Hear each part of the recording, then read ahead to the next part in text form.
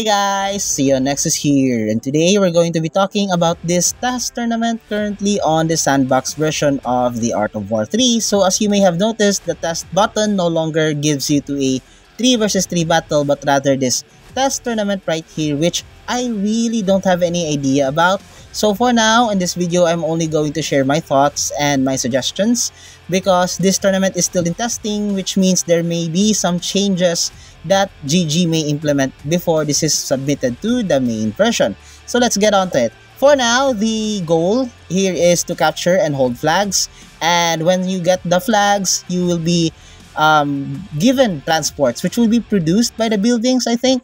So the earlier you hold the flag, the better. It's because you will get more transport. So you're going to secure yourself 50 transport. So I guess that's actually a lot. So I suggest bringing down the numbers because for example, in the pumpkin tournament, you only need to open 30 pumpkins. So I think it's ideal if you reduce that number to at least 40 or 30 transports, because 50, I think it's a bit too much. But again, this tournament is still in a testing version, which means changes may still happen, right? So let's begin with the commentary. As you may have noticed, I am using my Caimans to secure the containers on the sea. I use Sea Scouting Boost because now it provides container collection speed. So guys, another thing I have noticed about this tournament is that the transports are not controlled by AI, but rather they can be controlled by you. So yeah, use that to your advantage however you want. Alright, so just be sure that you don't accidentally double tap and send your transports to battle. You don't want that to happen. Alright, so now the enemy is doing their job, doing a good job at trying to secure this flag right here in order to get himself a transport. So here I currently have 2 transports heading to my exit, which is indicated by this arrow here on my base. So once the transport reaches that arrow, it immediately disappears. So one strategy I can immediately think of here is that aviation, I'm talking about vertex, I'm talking about cyclones, are pretty good in this map. It's because they provide map control, which is very needed in tournaments like this. Because using hawks or vertex or cyclones or even dragonflies, I think you can snipe those transports out to oblivion. Alright, so here you can see me. This is what happened. Alright, I accidentally tapped my transporter and sent it upward instead of downward. So guys, you want to try and avoid that because you don't want to send you don't want to kill your transports. All right, you want to save them because you want to go get that 50 transports as early as you can. So here the enemy has did a good job securing this area right here, and I have my alligator trying to scout and see if the enemy has built a platform, but unfortunately the enemy has a platform prepared. But thanks to the naval scout boost or sea scouting boost, I am able to hurriedly retreat that alligator.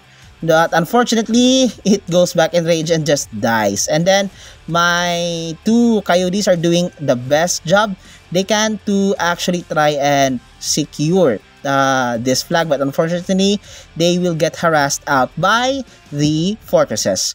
Oh, another thing I may have noticed here, I did not see a large container spawning in this tournament. Ooh, that's interesting.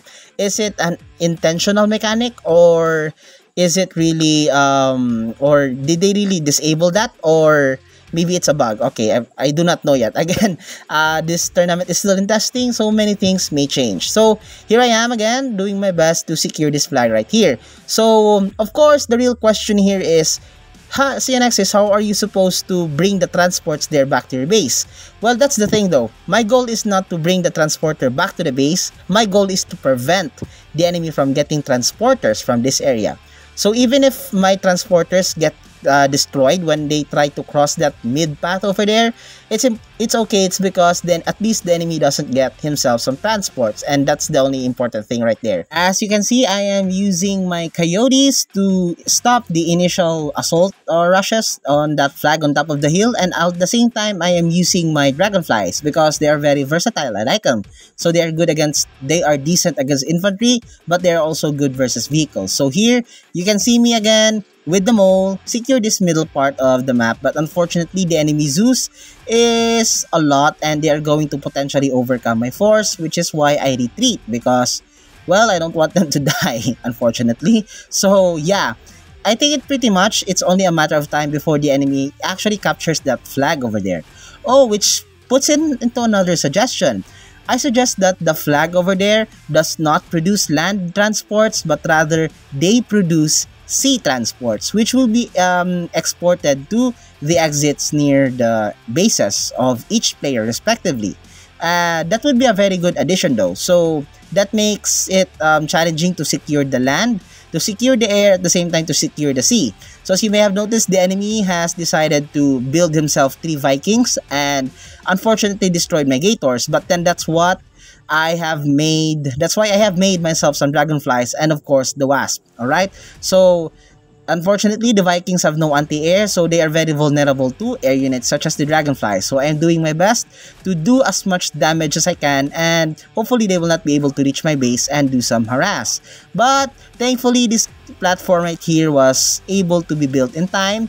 And here, this Barracuda was also managed to get produced in time, which helped me destroy this Viking. Alright, so now back to map control. Unfortunately, all of my units there died, but still, the enemy still hasn't captured that flag over there, which means it's a pretty much delay for him. But I mean, look at the stats. I'm already at 23 transports and the enemy is still at 4 transports. So even if he did manage to catch that, in the long run, I would still be able to win. It's because I have at least 20 or 19 transports advantage ahead of the enemy. So here you can see me again using the mole, build myself some porcupines in case the enemy decides he wants to go vertex or cyclones. At the same time, some jaguars to help myself against the Zeus. Alright, so now the enemy is having a bunch of typhoons to counter my air units. So I'm using my Wasp ability. But man, these heavy assaults are doing a lot of damage to my Avia units. So which is why I retreat. The flag is theirs now. I can no longer contest that. So I give them that, but still I am ahead by now 28 transports, which is actually a lot. Alright, so I guess maybe, oh, it's still 14 minutes. So alright, okay, maybe 40 is decent. 30 may be a little bit too low, but 40 may be decent.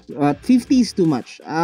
It's too long. Alright, so now the enemy is doing his best to contest the sea. I use my naval scout boost to help my Barracudas get out, but at the same time I decide to engage. I have an alligator, I have a dragonfly, and bam, that's it. Pretty much the Vikings are gone, and now I have additional support of 2 alligators. So now the purpose here is very simple. I noticed that the building which produces the transporter is very near to the sea, which means they can be easily targeted by the alligators. So the goal here is very simple. See that transport over there? My goal is as soon as the transport comes out, I will use my alligators and barracudas to snipe it out of existence. And here you can see that the enemy is trying to contest my control here of the center area of the map. And he has a shield, but I have a bunch of dragonflies. I have the mole repairing my units as they get damaged, and of course I have the wasp, which gives the enemy damage amplification, which is very bad for them. So yeah, as time passes by, I produce more dragonflies, I produce more jaguars, and the enemy is forced to retreat, unfortunately, because his shield ran out of energy, and still my chameleon is going on. So here, with that, I use my mole to repair my units effectively, making them ready for battle once it comes again. And here I position my gator so that when the transport comes out, it will immediately snipe it out and blast it to oblivion. Alright, so now I am at 41 transports and the enemy is still at 7 transports. It's really shocking that at this point, the enemy still doesn't have some sort of aviation, maybe some cyclones or even a vertex or some Thors. I mean, it's very weird. I mean, considering this type of tournaments, the enemy should aviation is a must. All right, so now you can see that the enemy transport, once it comes out of the building, it immediately gets sniped. All right, so now the enemy is, it seems like the enemy recognizes that I am about to win using the objective, so he decides to do a side maneuver of the JCP by attacking this hill over here. All right. So the thing here is I have a lot of dragonflies, which means they can easily ignore terrain and harass the enemy while they are moving. And also another mistake that the enemy did here is that they did not have typhoons. That means my dragonflies and my wasp basically just hit them freely. Alright, so now I finally have my Leviathan out, which means, the thing about Leviathan is it's passive, right? So when Leviathan's passive and Wasp passive is combined, they make your air units pretty hard to kill because Leviathan's passive like reduces the damage it takes because of the the countermeasures. Therefore, it reduces it by around 67%. I'm not really sure about the value. However, Wasp also has this passive which protects all the air units within an area. And that's what really happens there, alright? So if you combine it together, it makes your air units very hard to kill. And pretty much, I guess this is GG, alright? So, guys, what are your thoughts and opinions? Share them down in the comments below, alright? So, I guess that's it for this test tournament. So, if you have any questions or some sort of queries, feel free to comment them down below, alright? So, guess that's it for today. Don't forget to like and subscribe. See you next is over and out.